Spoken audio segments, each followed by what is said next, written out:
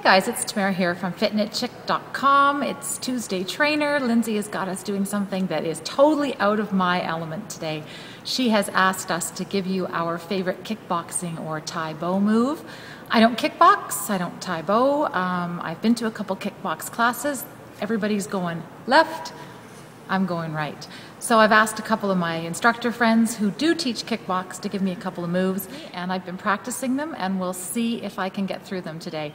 There may be a few outtakes at the end of this video, all right? So, I'm not putting the music on because I know I can't do this to the music.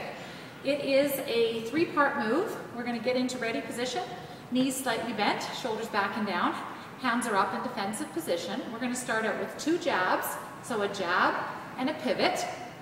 Then a hook with the pivot, then we drop to a 4-count burpee, okay? So it's on 8 counts, so it looks like this. Jab, jab, hook, hook, 4, 3, 2, 1. Jab, whoops, that's a hook. There's my first outtake. Let's try it again. Jab, jab, hook, hook, 4, 3, 2, 1.